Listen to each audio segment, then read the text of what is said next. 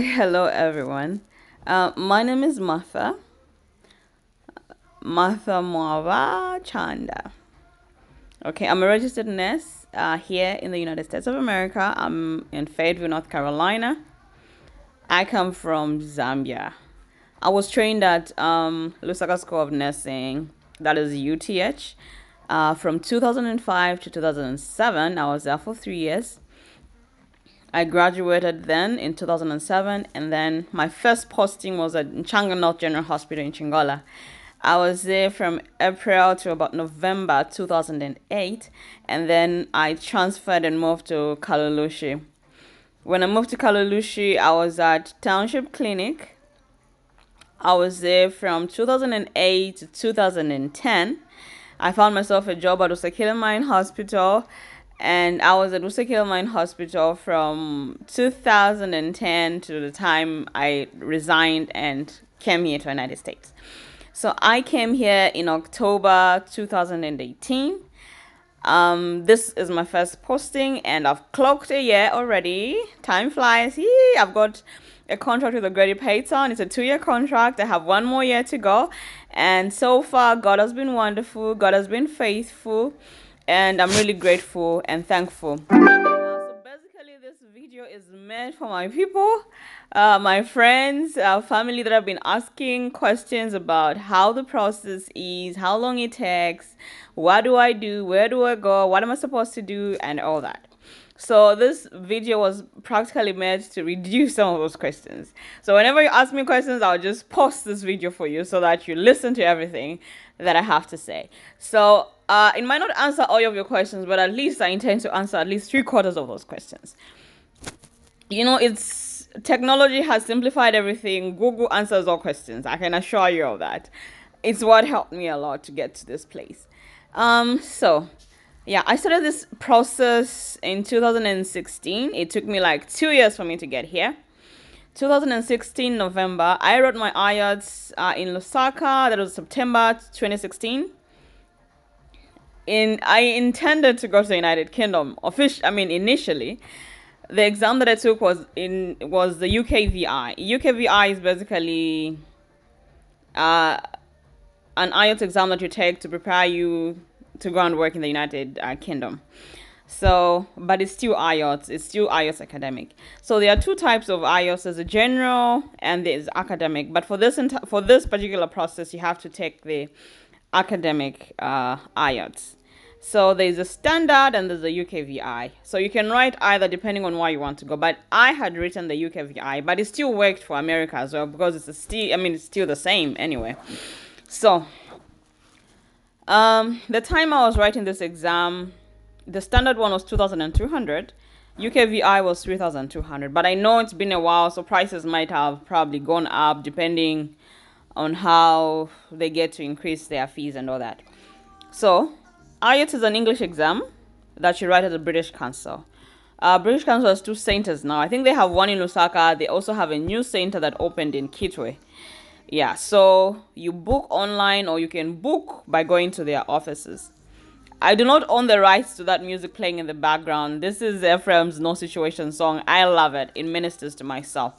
So, IELTS is an English exam that you write to prepare you for this process. It consists of writing, reading, listening, and speaking, and you'll be tested in those 4 categories, and you need to get at least a 7 in each of these 4 things that I've said. If you get like 6.5 for America, there's no problem, but for UK they look at 7 in all the 4, but I think they reduced the writing part to 6.5, something like that. I'm not sure about UK. So anyway, when you write that exam at the British Council, then you can start the entire process depending on where you want to go. You can plan to go to UK, you can plan to come to the United States of America. But this entire video is for where I am because I am here, so at least I know what I'm talking about. So this entire video is for those who want to come to the United States. Yes, so the entire process took me 2 years. I first wrote my IELTS at British Council in Osaka, and then after that, I have two agencies that I know of and that I'm sure of, that I know of, that I know that they are indeed legit. There's O'Grady Payton International, that's my agency, and then there's also Avant Healthcare Professionals. So they both have pages on Facebook. They have online application websites just there that you can just go to their page, search for them, and you can just look at what they do and all. They've been doing this for a very long time and they're very professional. So once you rate your IELTS, you apply online and then you'll be interviewed. I had a phone interview. They called me, they interviewed me through over the phone. And then after the phone interview, when you pass that interview, you get to do a written assessment. Depending on your score for that written assessment, they'll tell you it's a pass or fail exam. They'll tell you that you've passed, and then you go on to the next process. So once you clear that stage, you go to the next stage, which is NCLEX preparation. So what is NCLEX? NCLEX, that's NCLEX. NCLEX is a licensure exam. It's just an abbreviation. It's a licensure examination that you take to come and, it's a licensure exam that you take to have a license to practice as a registered nurse here in the United States. So this exam is a computer-based exam. The computer determines your capability as a registered nurse, whether you qualify or not. It's a computer-based exam, and the maximum number of questions that you can get is 265 multiple choice. And the minimum number of questions that you can get is 75. So depending on how you get to do, if you're doing so well, it might stop at 75. If not, it will still keep going. It will determine how you're doing. Okay, the computer determines your capability. So once you pass this exam, so for O'Grady Payton in particular, they help you with that. They have the Kaplan package. It's an online thing that they have videos, they have material, they'll send you books that you can do, and then practice questions that you can do. They'll give you sites that you can go to that will help you prepare for the exam. So before you can have a date to test, before you can have a date to test, you need to have your papers evaluated. Your papers are evaluated by what the evaluation body here, which is called CGFNS. It's basically an abbreviation as well. All this stuff that I'm talking to you about, you can just write them down and research more on Google. So CGFNS will evaluate your papers back home. It will evaluate your diploma. It will evaluate your transcripts and say, oh, yes, you qualify to come and practice here as a registered nurse. When they evaluate those papers, they get to give you what they call a CES report. That report is what you use when applying to the nursing boards. There are 50 states here, 50 nursing boards. So you decide on which nursing board which nursing board works best for you. Like for Texas, I know that they don't consider the IELTS right from the beginning until after a certain stage. So you can use Texas Nursing Board and, start the process from there. So for me, O'Grady Payton did all that for me. I was with Illinois Nursing Board. They applied for my license through that.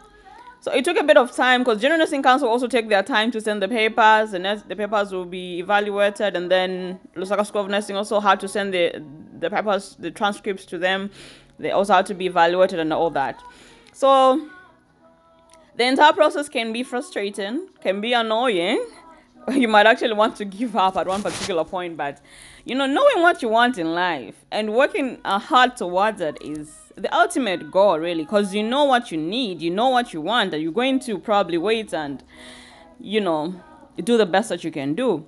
I had no loss. I had a job, so it was a thing for where if it works, well and good, it works best for me and my family. If it doesn't work, well and good, I still have a job.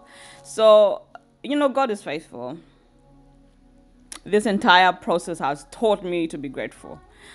God has been wonderful. Okay, he has been great. So I wrote my first exam in India. I can assure you I did not prepare. I did a few questions here and there. I did not adequately prepare, and then I had other personal issues going on. The time I went to write that exam, it hit me. I failed. And I failed with 75 questions. When you fail with 75 questions, simply means that you did not do well at all. Yeah. I failed with 75 questions. Then I got back. And you know, a great person will pay for your flights. They will pay for your accommodation. When you fail, if you want to redo it, you have to pay for everything yourself. I came back home. The exam is like, it takes about 48 hours for the results to be out. You'll be able to know by then. I get to the airport coming back from India. They call me to say, we are sorry you did not make it. The shame of going back home. Oh my God. So I had to reflect. I had to ask myself, is this what I want? Do I want to do this? I didn't even have the money to go back to India to redo this exam. There is no center in Africa. The nearest center that I had was India. And the flight to India was cheaper than going to UK or coming here to just come and write an exam and then back. So the agency will prepare all that for you. They'll pay for your flights, going and coming. They'll also pay for your accommodation while you're going. When you get there, the only thing that you have to contribute towards that trip is food and transportation within that place to get you to the testing center and back. That's the only way you contribute. I think they do well because you also have to, do your part. I can promise you I did not prepare the first time around. I didn't prepare. So I had a lot of encouragement from my sisters, my mom. They told me, you have to go back and try again. I did not give up. This girl is a fighter. This girl is strong. So I decided to go back. I was wounded. I was at the library any chance that I would get from work, home. I have 2 small babies, the boy and the girl. I had help at home. Lock myself up, read if I'm off from work, library. I was wounded. I was saying, no, I'm paying my own money for this. I need to pass this exam. I went wounded. This time around, I went wounded. Booked my flight, booked the exam. The agency helped me book again. I went back to India, wounded, ready. Guess what? Oh, God did it. 75 questions. I was out of there with a pass. Yeah. So, well, some people are very fortunate. They'll pass the first time. Well and good, but it does not define who you are. It does not define the kind of person that you are, the kind of nurse that you are. It does not. I just tell you that the exam is doable. Okay? It can be done. It is doable. All you need to do is preparation. So what I would advise you to do is prepare with the content. Know the stuff first. Know the material first. Saunders is good. It's simplified. It's easy. It's the basics of nursing. It'll simplify things for you. It'll make you understand things the way you need to understand them. You read the Saunders book I read it the second time around from the first page to the last index. Everything I read. I just went wounded. I was like, this is money I'm spending. I need to pass this exam. I prayed. I fasted. Oh, God is faithful, my friends. So the next time around, I just went there wounded. I was out of that place with 75 questions. So content, my brothers and sisters, doesn't matter. It doesn't really matter how a question is phrased when you have the content. If they ask you, what is this? If you know it, it doesn't matter how they ask it. You are going to find the answer. So preparation is key. So once you prepare, you'll be ready. And once you are ready, you are going to smash NCLEX. It's nothing. You can do it. So once you pass your NCLEX, the next step is the immigration process. The immigration process takes a bit of time. Oh, you need patience, my brothers and sisters. You need patience. It will try you. There's what they call the I-140. Once the I-140 is approved, and we've had a lot of denials, a lot of RFEs, you know these things when you get there, but you can just Google them. RFE denial, that's I-140. Just go through that and just Google it so that you get to know more. I really can't go into details about all that stuff because I also don't understand them anyway. So once that is approved, your immigration process starts. Okay, it's stage by stage. They'll tell you to do this, they'll tell you to, the agency will guide you. It's step by step. So when the time came for me to come here, I didn't actually even believe it. I was even scared to resign. I was like, what if they change their mind to say, no, you're not coming, and then I've already handed in my resignation. But I've also learned to take risks in life. Those that are too comfortable, those that don't take risks, they never progress. I put in my resignation. Immediately that visa was granted. Put in that resignation, and that's how I'm here. I will tell you the truth. This entire process was trying. It tried my marriage. It tried me as a person. It tried me in all areas, in all angles. But it's worth it. I can do it all over again. I am here with my husband. I am here with my 2 babies, and we are doing okay. So when you get here, it's different. Nursing here is different. It is computer charting most of the time. We have a bit of paper, but most of it, all the work is done with the computer. And somehow I think it has made life a bit easier and a bit, quicker. So you have 12. I do 12-hour shifts in a week. I'm supposed to do like at least 36 hours. At the hospital where I'm at, we do mandatory overtime every other week. So I do three 12s this week and 4 12s the coming week, 3 12s and 4 12s the other week. So it's basically 12 hours shift. It's hard. I used to go 7, 13 o'clock I'm out. But here I get in 7. It's 7 to 7. I get in at 6:45. I'm there. I need to finish giving report. I'm probably out close to 8. It's a lot of work, but I would do it all over again, especially for my children. It's worth it. It is challenging. It's got its own challenges, but I'm telling you, there's nothing worth everything in this world that is not challenging. So you have to face the world and just do what you gotta do to achieve whatever it is that you want. There are so many opportunities, not only opportunities for me, but opportunities for my husband, opportunities for the children, opportunities for everybody. It's a beautiful place. I will not lie to you. So if you want to come, I've just explained what to do. Go ahead and start the process. And this video is particular for people that have interest. It's not for everyone. It's for people that have interest and people that want to come here, to come and work as registered nursing. Registered nursing here is kind of different from back home. It means a lot here when you have RN behind your name. It's a great accomplishment. It's a great thing. You are respected as a nurse. You have, it's well paying too. It's good. So if you want to come, you can start the process. Take the chance. Take a leap of faith and start the process. You will not regret it. It's worth it. And it's doable. If I did it, you can also do it. So this is basically for everybody that's been asking questions. I know you have a lot of questions here and there, but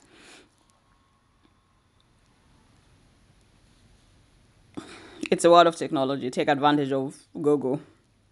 For IELTS preparation, you have free apps on Google Store. You have YouTube videos. You don't have to pay no one to prepare for your IELTS exam.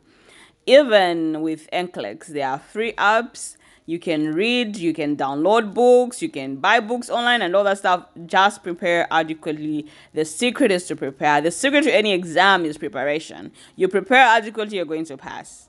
That's the only secret to any exam in this life.